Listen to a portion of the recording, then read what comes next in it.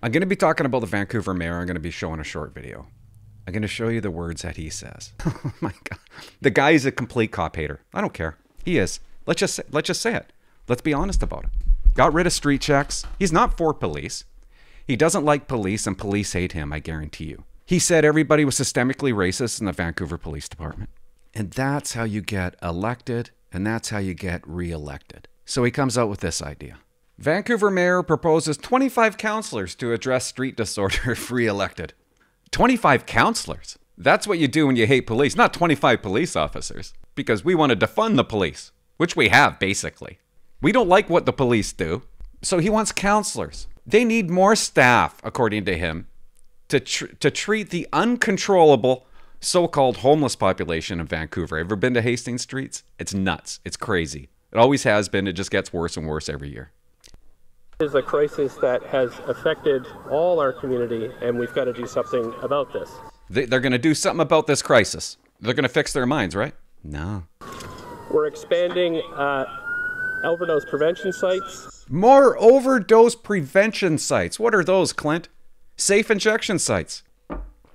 Come on in. Come on in. You got heroin. I'll watch you. Sit down with you. Watch you do your heroin. Make sure you're safe doing it. It's going to expand that. We need people trained in harm reduction and de-escalation. We need more people trained.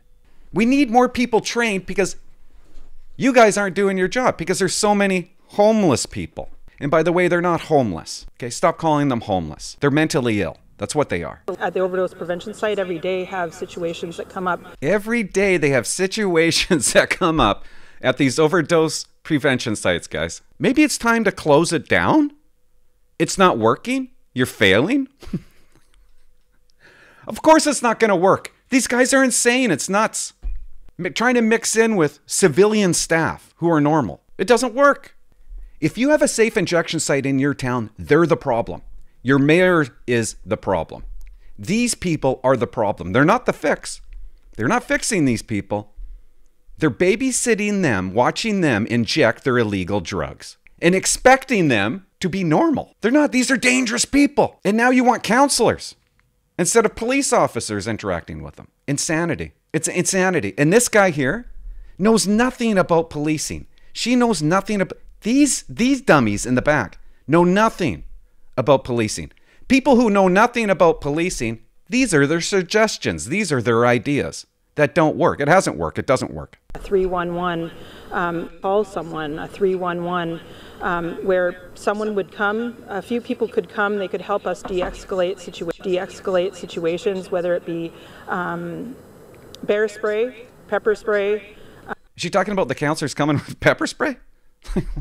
Drop the knife, Billy, I'm going to pepper spray. How is that de-escalation if they're going to come with bear spray or pepper spray? Isn't that escalation? All we need is someone to talk to the person and calm them down, help them with whatever they need, maybe some...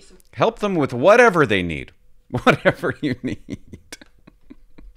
It's funny to me because I used to be a police officer. So hearing this stuff just come out of people's mouths, hey, you just need to talk to them, Clint. Okay? Help them with whatever they need.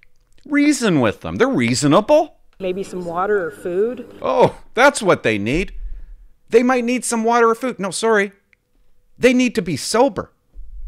That's what they need. And you need to stop wrecking the problem, start fixing the problem, and getting rid of these overdose prevention sites. You build it, they will come, and the community will just continue to grow and grow and grow like they are. 25 more counselors. They're growing it. They're not fixing it, just a Band-Aid. You need some water, Billy? Are you hungry?